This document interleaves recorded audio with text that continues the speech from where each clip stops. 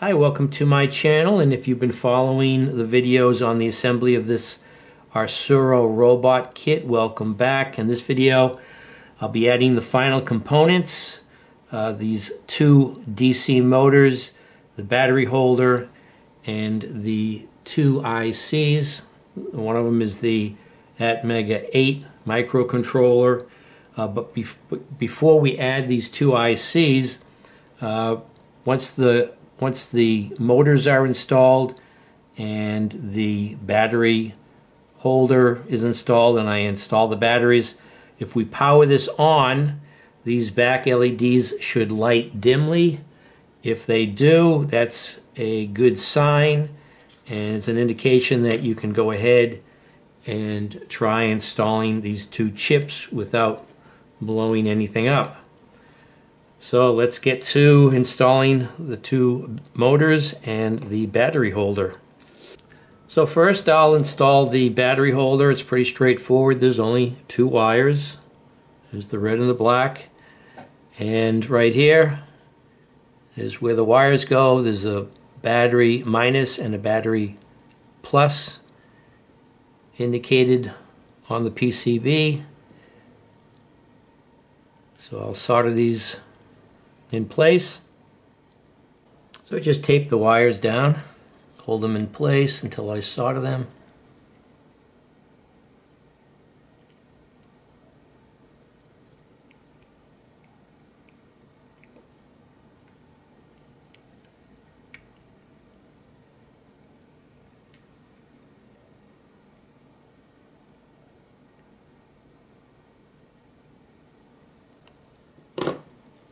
So on the PCB there are two connections for each motor.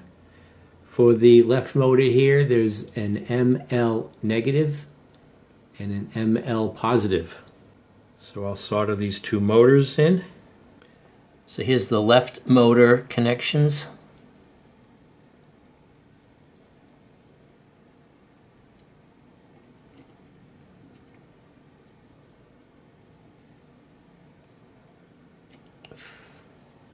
And here's the right motor connections soldered in.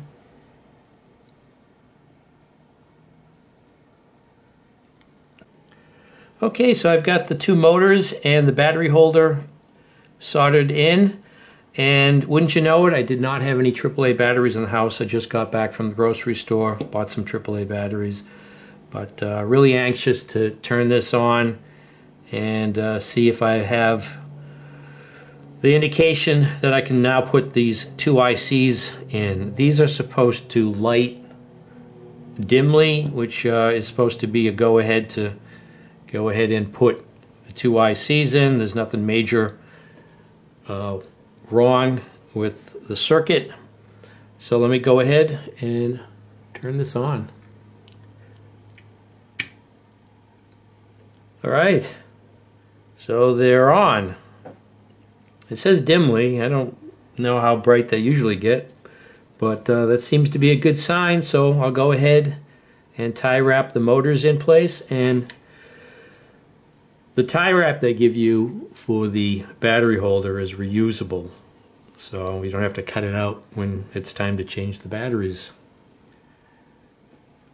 Actually, I thought, you know, when you look at the picture, I thought that was sort of maybe the antenna for wireless communication at first when you look at it, but that's just the tie wrap. So that's a good sign. I'll take the battery, well, I'll turn this off and probably take the batteries out just to be safe before I put these two ICs in, but let me go ahead and take care of the motors, tie wrap them in place, and it looks like I'm all set to go on to the next stage, which is to see if we can communicate with this ASURO Robot.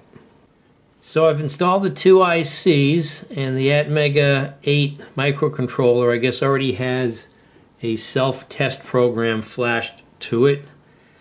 So if we turn this on, it's going to run through that self-test program. And the manual describes what's happening, but I'll just turn this on. You can see it go through its exercises.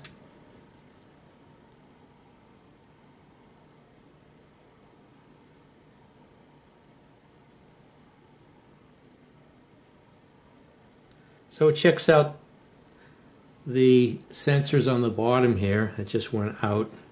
It lights up all the LEDs,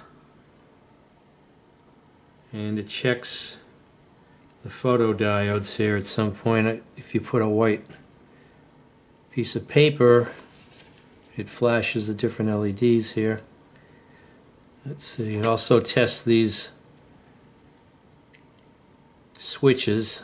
You can see it's responding, but at one point, let's see, not yet. It's when this LED stays on, you can check these photo transistors. You might be checking the IR right now. That's why it looks like it's not doing anything. But then it checks the right and the left motor, drives them forward and reverse. Okay, so the light's on now. So if I put a piece of white paper here, oh, too slow. So it's checking that motor.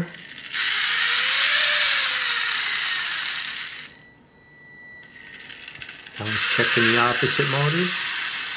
Have to put a little grease on those gears.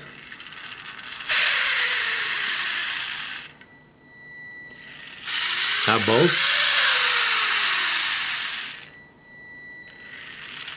Forward and reverse.